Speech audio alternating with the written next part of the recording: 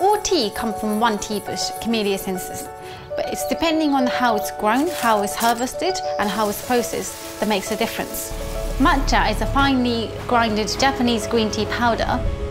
The way the matcha is cultivated, just before the young tea leaves come up from the tea plant, they cover up the entire tea bush so that direct sunlight doesn't get on it, which allows the chlorophyll to build up. That's what makes the tea leaf so vivid in the green colour. When it comes to matcha, you're drinking the whole leaf. Because you're ingesting the entire leaf, it's very important to choose the very best of the green tea powder. We contract our organic matcha with the Nagata family, third generation producers of matcha and green tea. Our matcha is grown and harvested in the hills around Kyoto, and it's only accessible by foot.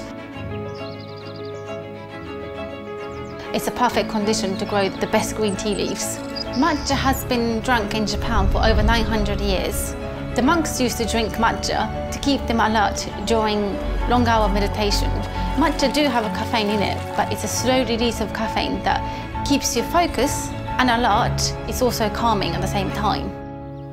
You gain the full benefits of the green tea leaf by taking matcha.